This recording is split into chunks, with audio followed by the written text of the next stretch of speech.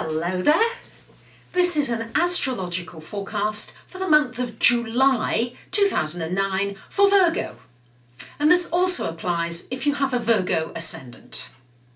So you Virgos, I've been seeing a lot of Virgos lately, and I know Saturn is still in your sign, but it is working its way out. But nonetheless, this is a new phase in your life where you are making inroads for the next level that you're moving towards. So don't get too disheartened, please Virgos, because let me tell you, you've got Venus and Mars in your 9th house until the 12th of July with the Mars, and until about the 5th or 6th with the Venus. So if there's any of you that want to take a trip or go somewhere nice, this is a good time to do it, to book it maybe impromptu, and to go off somewhere where you're going to really enjoy a little bit of a break. I feel as though many of you really need some breathing space. It's really been full on, head on for you Virgos.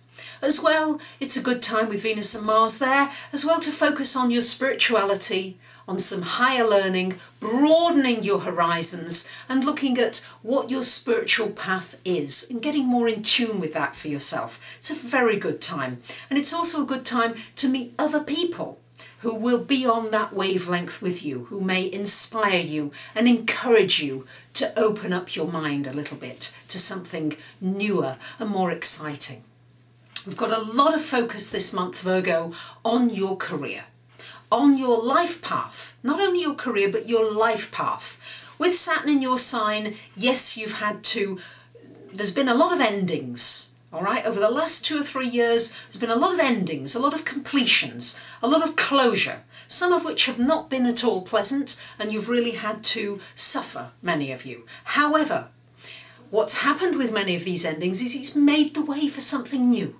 It's made the way for something to open up for you, something entirely new into a new direction in your career, but more than that, your life path, where you're moving to in your life.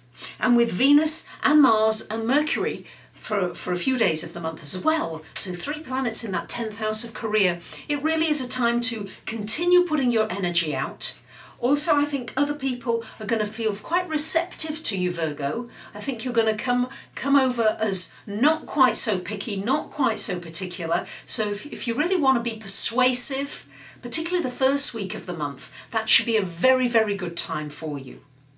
There's also a lot of focus, particularly until about the 23rd of the month, on the 11th house. So Virgo, again, dreams and wishes. It's very much about pulling your energy upwards, outside of all the nitty-gritty, and there is a tendency for you to sit in the weeds a bit. This is about you flowering, coming upwards and outwards into the world a little more.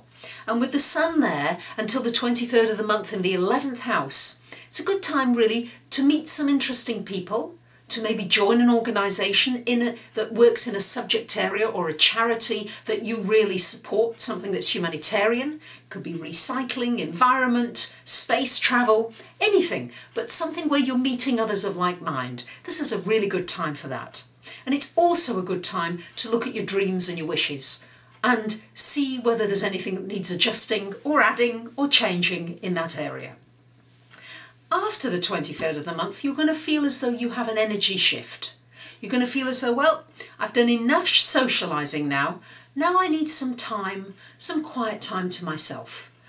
And you will feel as though you're more peaceful, as though you can just retreat into yourself. It's important for you to have some real quiet time. After about the 23rd of the month, really time just to relax and to get in tune with your own needs. Maybe be in nature, be by the sea, listen to music, but something very gentle. You're going to want some gentler energy, and that's going to be very soothing for you after all that outgoing energy. So there you have it, Virgo. Just to add that we have Neptune and Jupiter in your 6th house of work, so there will be some opportunities coming for you in the work area, but just be sure that it's really what you're wanting and that you're not being pulled into something that isn't quite what it seems. So really have your antennae out. You're very good, you notice everything, but particularly in the work area, just make sure you're even more alert. So there you have it, Virgo. That's your month for July. And I wish you a great month, and I thank you for listening, and I'll see you again soon. Bye for now.